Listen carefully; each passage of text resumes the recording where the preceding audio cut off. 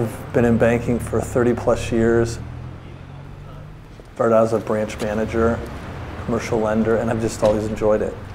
I always felt like I was making a difference, whether it was the business owner and helping them get capital to grow their company or buy a new building or expand their operations.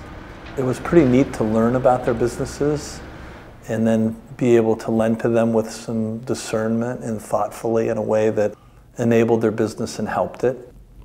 Technically, community banks are oftentimes defined as banks under 10 billion, but I think more importantly, community banks, they gather their funding and their deposits locally, and then they lend them out locally.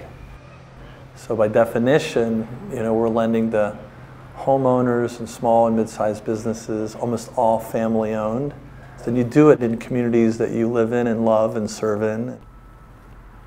Community banks are extraordinarily important to the economic landscape of specific communities and even regions of our country. And if you pulled them out of those regions, they would wither, literally, economically. They wouldn't have the same access to capital.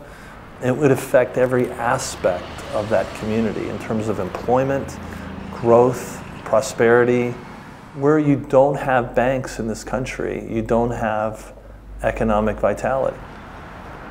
Regions of our country prosper when there's more banks.